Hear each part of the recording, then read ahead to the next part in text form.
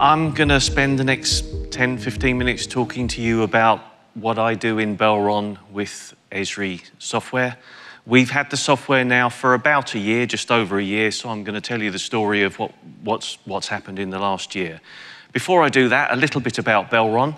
As Rich already said, I don't know how many of you in the room are American, but yeah, SafeLite is a name I'm sure you'll recognise. If you're from Europe, you should recognise the name Carglass. If you're from England, like I am, then Autoglass is the name. And down the other end of the world, we've got Belron O'Brien and Smith & Smith in New Zealand, and not forgetting Canada, where we have a couple of brands, as you can see there. Last year, we looked after around 16 million consumers across the globe. Around the world, we have over 28,000 employees, 2,500 service locations, and it's actually closer to 11,000 mobile units now. Every 3 seconds, we complete a job for a motorist. So since I've started talking, we've probably done about 60 jobs across the world. The other thing, or one of the other things that we're very proud of in Belron is our ethics and the way that we give back to the communities that we work in. All of our major businesses are associated with a local charity or a global charity in some countries, and we make sure that we give back to the communities that we work with.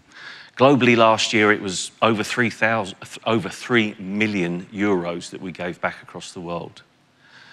Finally, about me, I've worked for Belron a little bit longer since England were in a World Cup semi-final. I started as a technician, and I've done lots of other roles leading me to where I am today. And as you can read there, my role is all around providing insight, which enables inspirational conversations leading to the right decisions by the relevant people.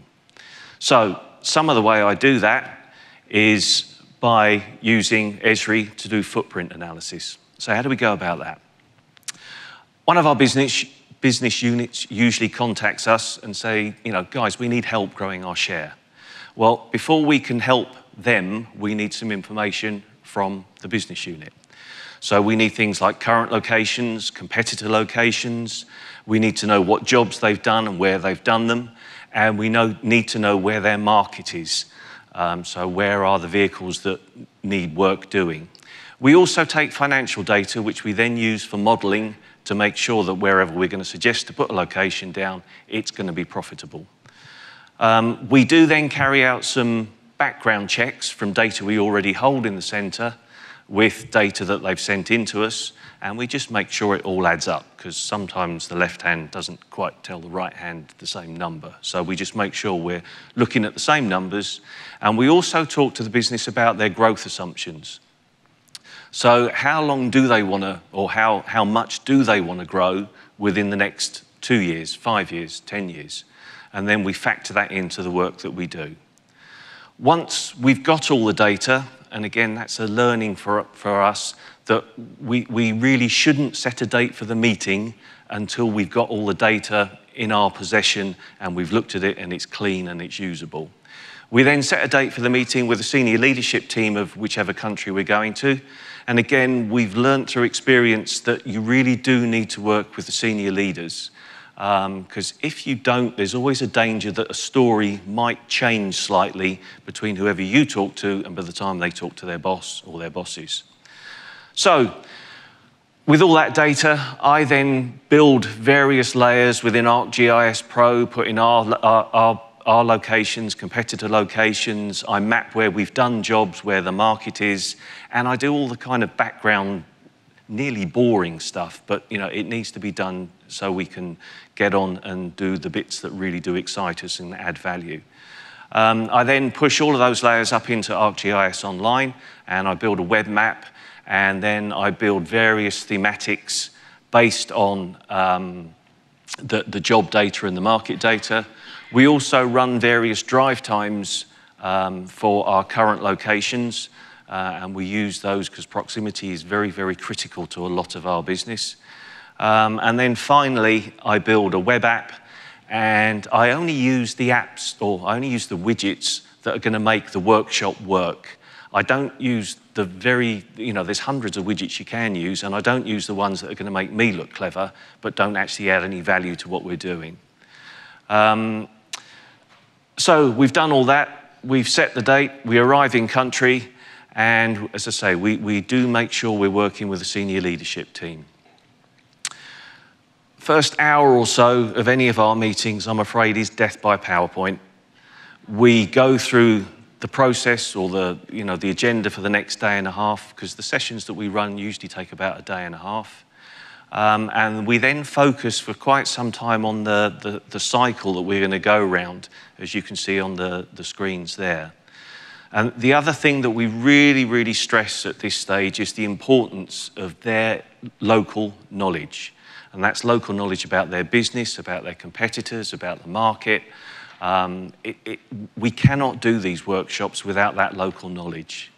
I heard a few months ago that you can't model local knowledge, and I would back that up 100%. You cannot do the work that we do without local people in the room that know their business better than anybody else does. So we've bored them, we've bored them a lot with PowerPoint, and then we bring the maps up on the wall. So the first thing we do is show them where their locations are, and they all go, oh, yeah, okay. And then we show where the competitors are, and we usually get, oh, there's an awful lot of them. And then we put a thematic up. And at this stage, you see, this room's silent now because you're all map people. What normally happens to us is that we're projecting on the back of people's heads because they're all up at the map, pointing and going, wow, we didn't know that. Look at the share there, look at that. And it happens every single workshop we do. Every time we've been out, we lose it for about 5 minutes the first time they see a thematic. Now, it's funny, a couple of weeks ago, we were actually in Sweden doing a footprint review. I was going to take a picture of those guys and put it up here today, just to, show this picture of how we do lose it. So what I'd really say to you guys that are used to using maps, putting data on maps, do not underestimate the power of putting really boring data that these guys see day in, day out on an Excel spreadsheet or a PDF, put it on a map, and to them it looks completely different and it opens doors you would not believe. So do not underestimate the power of these things. So once we get the room back, we then show them the areas where we've got potential for growth. We also then start zooming into various areas based on where we do think we've got the biggest potential for growth. And we show the drive times for those areas. We usually run a 20-minute drive time for most rural areas because research has proven that that's about as far as our customers want to travel to come to us. When we're looking at an area, we then use a select tool and select the area, and then you can look at the data underneath that to see how many jobs we've done, what the market is. Depending on what the growth ambitions are, we can then show them how many incremental jobs there are that are to be done in that area. And then we'll place a red marker in the map saying, okay, we need to be there, and we may run a drive time just to see what kind of coverage we're going to get there. We'll then move across into a city, and we'll look in the cities, and for cities we run 10-minute drive times. Again, research has told us in cities, people don't really want to drive more than 10 minutes. So we change our approach slightly in a city, but go through the same process of looking how much potential there is. When we're then looking at places at the back of beyond, so like this is northern Norway, we'll run a drive time of an hour because, yeah, realistically, you're not going to get anywhere in 20 minutes. And as you can see from this, you don't actually get anywhere in an hour. In this kind of environment, people are actually happy to wait for a week or more to have work done. So, yeah, we run various drive times to see what kind of coverage we can give. We then make sure that we have covered the whole area that we said we're going to do in the workshop.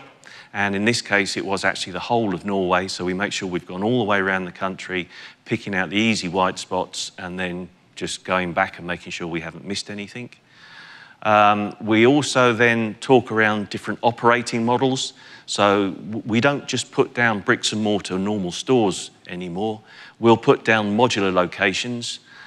because they're far more cost effective where the market isn't so large.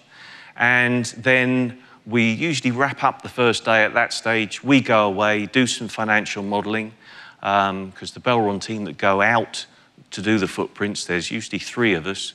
There's 2 of us operational guys, and we take somebody with us from finance to do all the finance work. And Mike said something earlier on about being kind of cross-functional. So if we're going to go into a country where we know we could run into supply chain issues, we'll take one of our supply chain guys with us as well, and we'll look at it then from a supply chain angle to bring those costs in. So post-review, after we've finished the meeting, we finished the second day, and we've kind of agreed where they're going to put locations down, we leave them with a slightly simplified app, so they can go in and look at where the red dots are, which are in this case is where we potentially want to be. They can look at the thematics, and they can look at all their market data on a map. I take the buttons away where they can break anything. So again, I've learnt that as well. And we also leave them with an Excel spreadsheet, which is the financial model that our finance people have worked on with the finance people within the country. And that's what we leave them with. And then we do offer assistance with help implementing the plans, but at this stage it's very much down to the local people to go out and find a property and implement the plan. That is just an example of a modular location that's actually in Norway, and that's actually in Lillehammer. So again, you can put these things down in any weather. And since we've been using Esri, the dark green are countries where we've worked and done footprint reviews. The blue countries are where we know we've still got work to be done. And the funny grey colour countries, we've still got work to do there, and that's kind of ongoing. So we're still working with SafeLite in the States, we're working with Autoglass in the UK, and we continue to work with them. So far we've done 12 reviews using Esri. We've suggested somewhere over 200 additional locations, and probably more importantly, we know that's going to generate several million more profit. We've already seen good signs that has generated profit where we've been. So that's it from me. Thank you very much for giving me the opportunity to speak here, and thanks to Esri UK for their help as well. Well, that's a great story, and really thank you for sharing. As you look back over the course of the last year and your experience, what one thing would you share with our friends here that, some sort of piece of advice, if you would? I'll give you 2. Okay. Do not underestimate the power of putting normal data on a map. Just don't underestimate that. The old saying of a picture paints 1,000 words, it's true. And the other thing, which is the bit that really, really excites me, is getting out there with the business and working with them. So get off your bum and get out there and work with your customers. A bit of British advice there, get off your bum. And then just picking up on that point, Sergio did a lot of stuff commuting home, you got in country. Yeah. What are you doing to capture that local knowledge that you said was so important? It's all through two-way communication. We've tried doing that kind of workshop with video conference, and it does work to a degree, but you don't get the two-way buy-in that you do when you're actually talking to these people face-to-face, because you can delve a bit deeper and push them in different directions depending on how they're answering, and then they really get to understand why you're asking the question. Yeah, the human connection. Yeah. Perfect. All right, well, let us thank Steve again. Thank you very much.